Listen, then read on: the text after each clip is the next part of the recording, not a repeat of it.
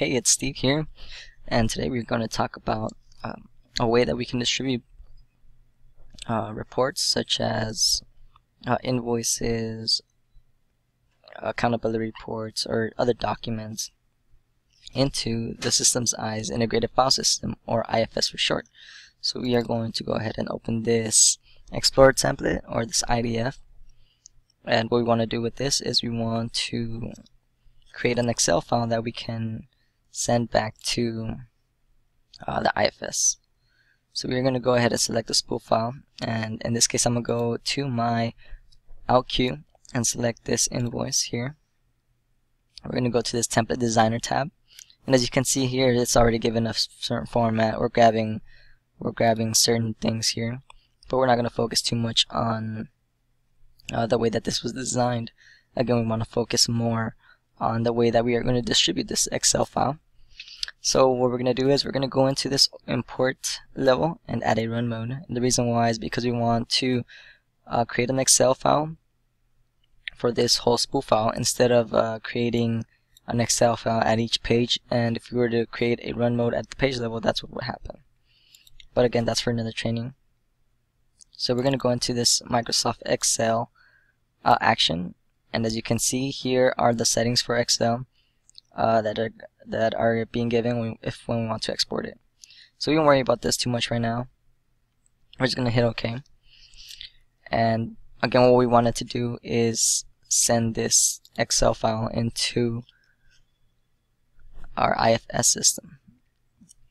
So what we're gonna do is, instead of hitting this automatic folder selection option, we are going to use this manual selection.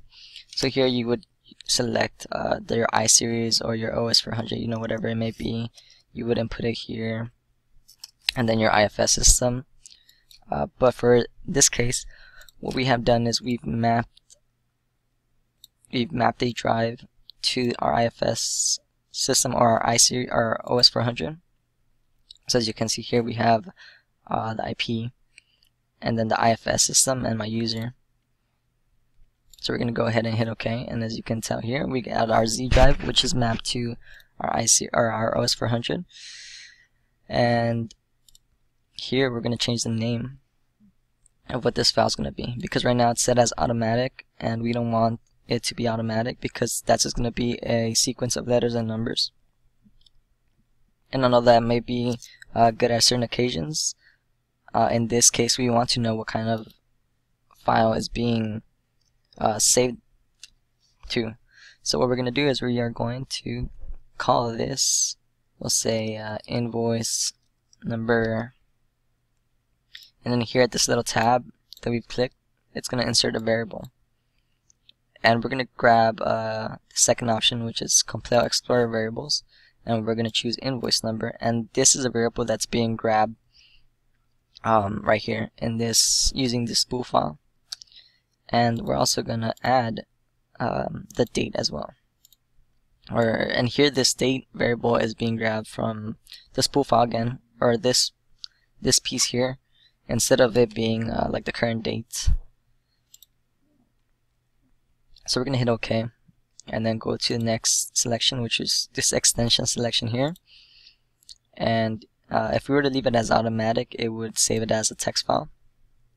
But what we're going to do is we're going to save it as an Excel file, and that's that XLS extension, and we don't have to put that dot before it because it does it automatically. And here at the override section, we're gonna we have different options, but what we're gonna select here is delete, so it won't prompt us whether or not we want to replace the file if it has that same name. And then we won't worry about the rest of the options.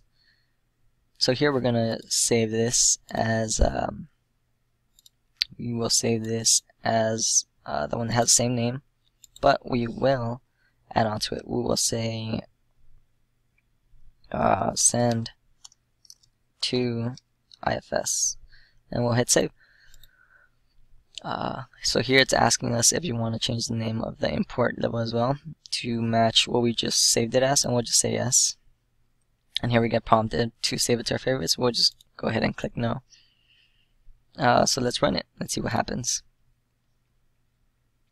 And so this is an error caused by our system that we're having little issues with our Office. So as you can see, we grabbed what we wanted. We grabbed the name, the company name, etc. And so we're grabbing the information that we want. But as you can see, it opened it up because the way that we have our Microsoft Excel settings. So as you can see here, if you wanted to add a little more like pizzazz to that file that we're creating, we can use a template, and that template we could use is right here. It's called Bookstore Template, and that contains certain information, or it's just a template that we've created to to give it a little more format.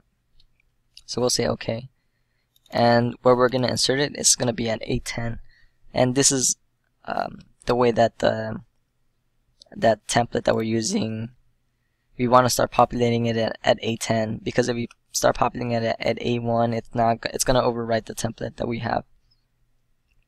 And so here at this close Excel options, we're going to double click that. So as you can see, it's not going to close Excel, so that's what prompts it to open and not close. So what we want to do is we want to close Excel after it has saved. After it has run its process, it'll save, then it'll close it. We don't want to give it another name here. What we want to do is we want to choose that same path and name that we specified in these run mode settings. So we're going to click that checkbox and hit OK. And we're going to hit OK, we'll save it. And now we'll run this template again. And so as you can see, it didn't give us like any issues or any errors.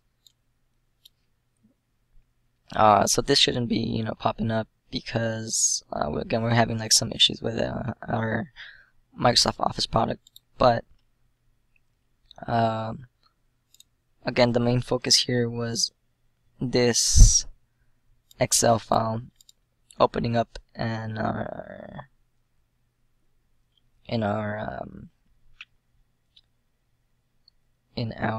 IFS. So as you can see, I went to my Z drive that contains that path, and this was the one that we just created. So the time might be a little off, but don't worry about that. So we're going to go ahead and open this up, and we'll just hit yes. And here, because again we're having like some issues with Office, it gives us just the plain look. And yeah, we're having some issues with Office.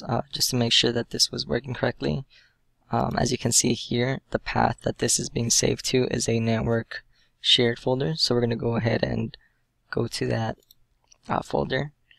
So this is the folder that it's being saved to. So we're going to go ahead and open it in our local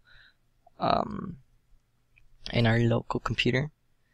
And this is the file that we saved. And again, that's a reason why it's good to have that naming convention, just so that we know which is the file that we need to choose. So we're going to go ahead and open it up.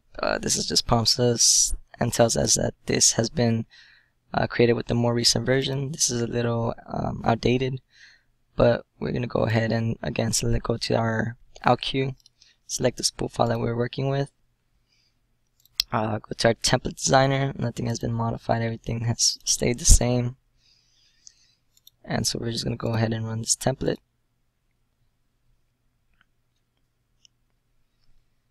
And so as you can see here, that Excel file didn't open up. It closed after it finishes saving. So now we're going to just see that whether or not it worked. So we're going to go to our Z drive that contains that file, and go to that Excel file that we've created, which is this one. And so as you can see now, it has used the template correctly that we wanted to.